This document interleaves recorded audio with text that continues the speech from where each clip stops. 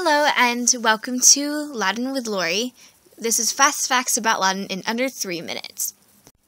It's estimated that about 60% of English words are derived from Latin. Some people will say 65 or 2/3, but the general consensus is 60%.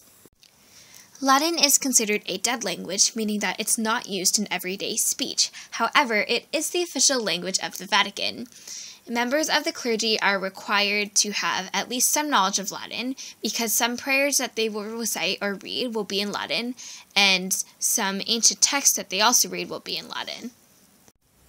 Romance languages are languages that are derived from Latin, and there are plenty of Roman languages, but I want you to try to guess the 6 most common Romance languages starting now, and I'll give you 5 seconds to do that.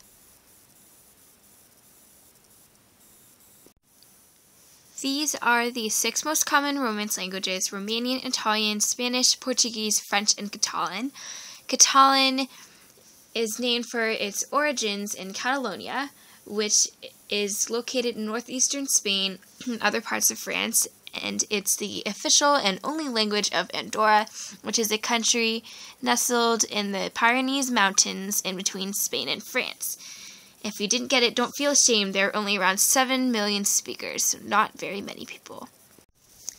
Shown again here are the 6 most common Romance languages. Now, the original Latin word for the word arm is brachium.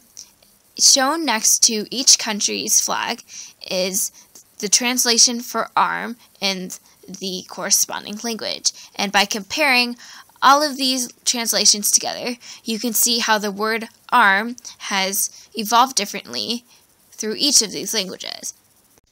A nice thing about Latin is that there aren't any silent letters, as in the words Illinois and pseudonym. In Latin, every letter gets pronounced, so you won't really have to second guess your pronunciation. Last but not least, Latin has 24 letters. They are exactly the same as in modern English. However, there is no J nor W. However, J is sometimes used interchangeably with I, as in the name Julia or Julia nowadays. If you have any Latin or linguistics related questions, don't hesitate to email me at lorithelinguist@gmail.com. Please check for sources in the notes section under this video. Vale, that's Latin for goodbye.